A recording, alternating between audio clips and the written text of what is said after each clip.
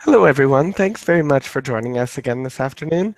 I'm here with Jessica Kannam. Jessica, would you like to take a moment to introduce yourself? Sure. Hi, guys. I'm Jessie Kannam. I am a senior at Connecticut College. I'm studying American Studies.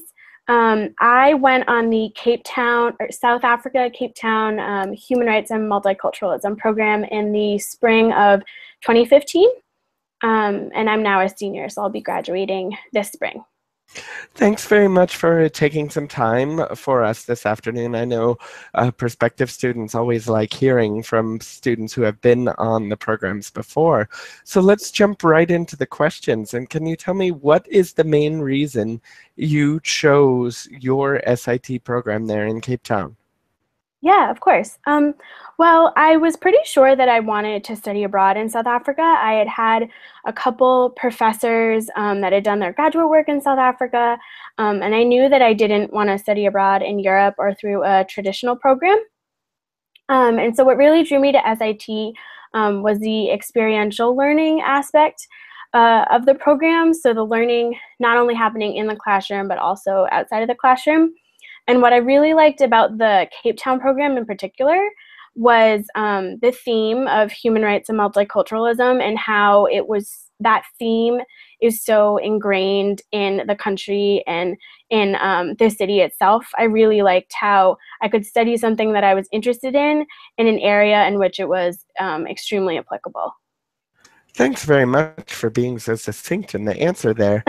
Now, on to the next question. What key Sure. skills do you think you achieved while you studied in Cape Town with your SIT program?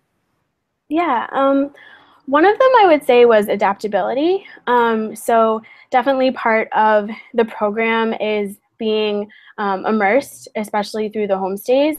And I think I definitely developed the skill of being able to be adaptable, be aware of where I was, what I was comfortable with, and kind of the other cultures that I might be experiencing, even though it's different than my own, how I kind of adapt in a respectful way.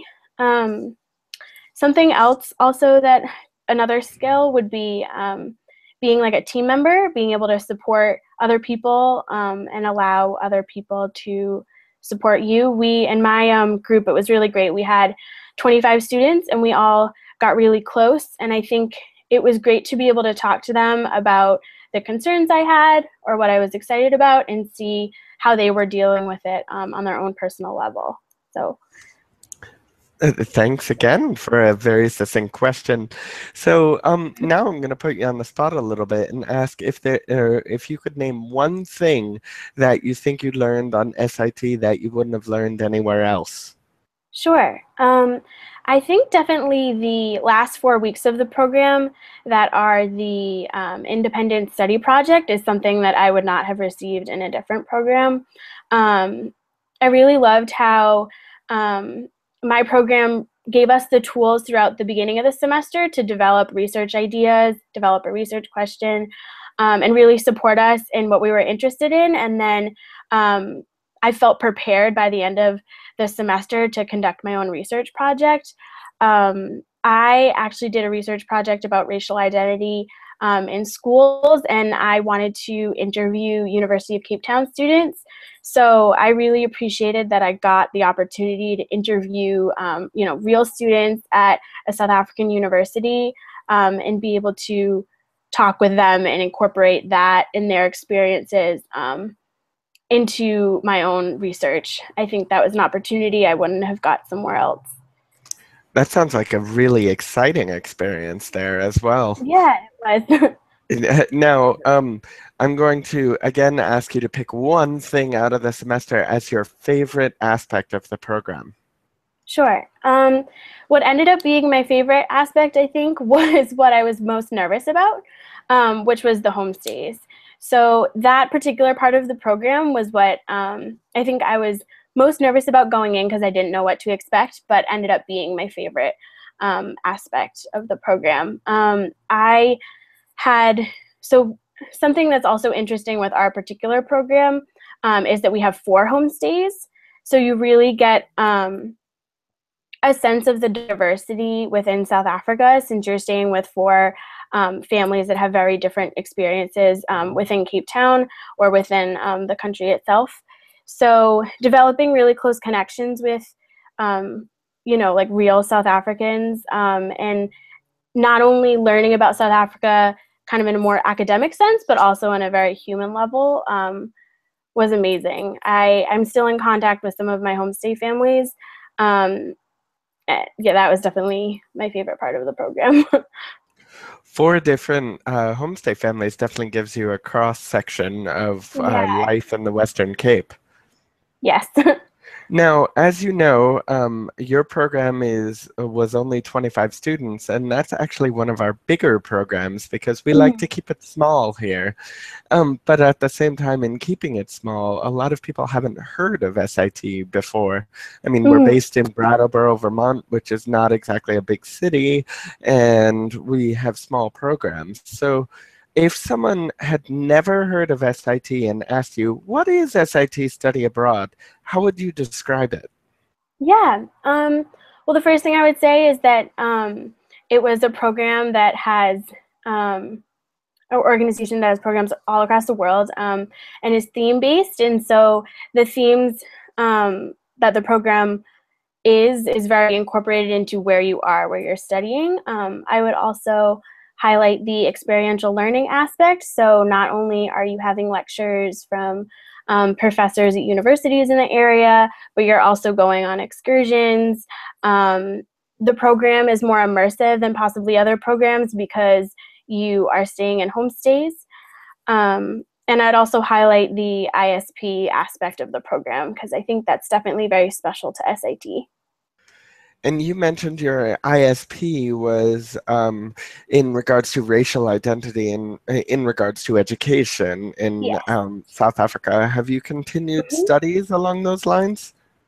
Yeah, so definitely being in South Africa as an American Studies major really allowed me to look more critically at the United States, especially with the very racialized pasts in both countries. I was constantly making comparisons and parallels between the two countries. Um, and so I've definitely brought my interest in racial identity and its relationship to education back to Connecticut College, where I study. So I'm currently in a class about racial identity and continuing kind of questioning United States systems and how I saw them and how they function in South Africa as well. So. Okay, and are you planning on going on to any further education in the theme or the geographic location from South Africa or Africa in general? Sorry, I couldn't hear you. Could you repeat the It's question? okay. Sometimes, even with the best technology, sometimes the connection doesn't go very well.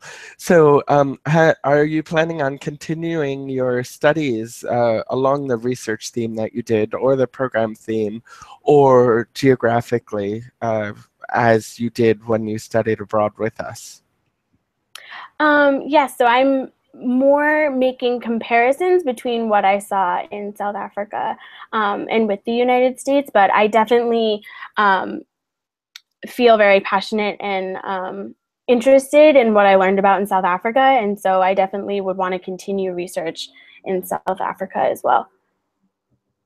I'm very glad to hear that. So, believe it or not, we've come to the end of our questions already today. It helps when someone is as passionate as you to get through these interviews.